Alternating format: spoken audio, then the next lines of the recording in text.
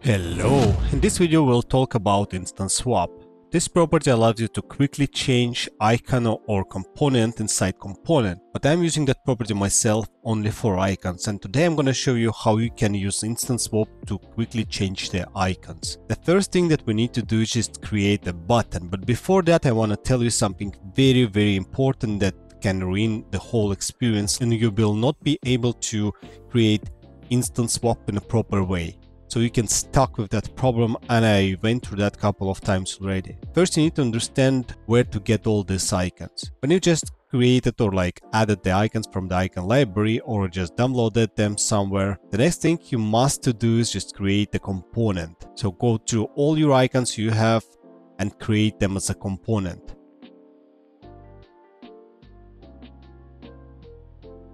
Now all of the icons created as a component, and this is the very important step. The next thing we need to do is just go to the assets, and from here we need to take the component that we just created, not the master component of the icon, but component, or you can call it child component. And now we have an icon. The next thing we need to create is a text for sure. Now I'm going to select the icon and text, click Shift A, which means create auto layout. Then I'm going to add some properties here and play a little bit with the paddings and the colors. You can choose wherever you want on your taste. Once you're done, you have your future master component. In our case, it's a button. So all we need to do is just go to the top menu, click on this create component, and boom, we have a button. Let's call it as a button. The next thing we need to do, click on the master component, go to the properties, plus icon, and then choose instance swap. Here we need to create a name for this instance swap. I'm going to call it icon swap, which means I can change the icon in any time I want. And the next thing is a value. Value means default icon that I would like to see here. And I'm going to click here and then go to the icons, but first be sure that you selected this local components in a drop down menu. Then go to the icons section and click the icon that you want to see by default here. And preferred value also will help for instance swap to understand from where to take all these icons. So you can also select all of them to add them in a list if you want to, or you can just skip this step. And once you're done with that, all you need to do is just double click on your icon, and then in the right hand menu you'll see that under this parent component you'll see the name of the icon, and then you'll see the small icon you need to click on if you want to apply instance swap property here, and then choose the instance swap property here. In our case, it's an icon swap, and that's pretty much it. All you need to do is just go to the assets and take away the child component, not the master component, from the asset panel menu. And then here in the properties, you can see now you have icon swap.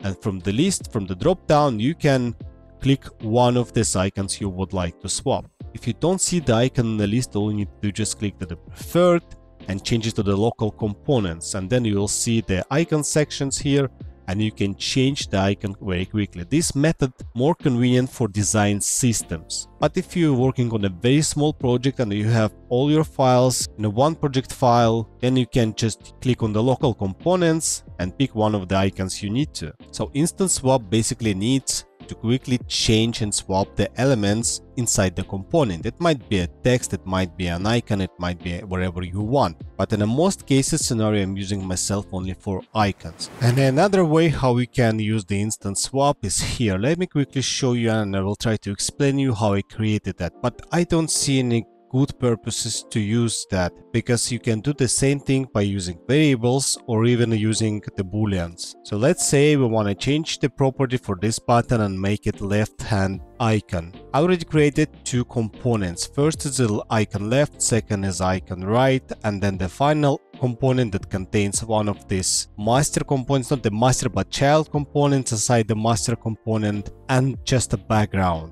And I created this property as well, like a property, then click the button instance swap, created the instance swap property here, and I picked one of these master components that I created before. So in my case, it was button left icon. And now all you need to do is just click on this master component that you added here, click here, and then go and add this icon position I can unlink it. Then when I click on this small icon for instance swap, you'll see that I can apply this instance swap property here.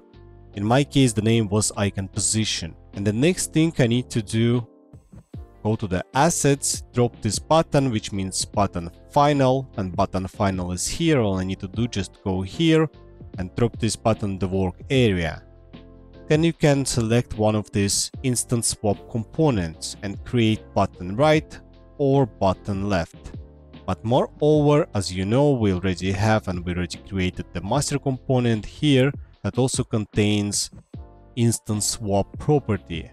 So you can even double click or triple click on this icon, and then you'll see that you can also change the icon inside the component. It's a little bit too overwhelming, and I would maybe not to do it like this because it's too much. We have a lot of other properties that fits here better, but I just wanted to show you how else you can use and in what situations this instance swap. I know that design ant system is something that focused and based only on this instance swap properties, but to be honest, I'm not a big fan. I'm using this instance swap mostly only for the icons. If you know any other things how you can use instance swap, just let me know in a comment. If you have any other questions regarding that topic, please leave all your questions in a comment. All useful links, as always, you will find in the description. Thank you very much for watching that video. I hope you enjoyed that. Please smash like and subscribe on my channel. See you in the next one.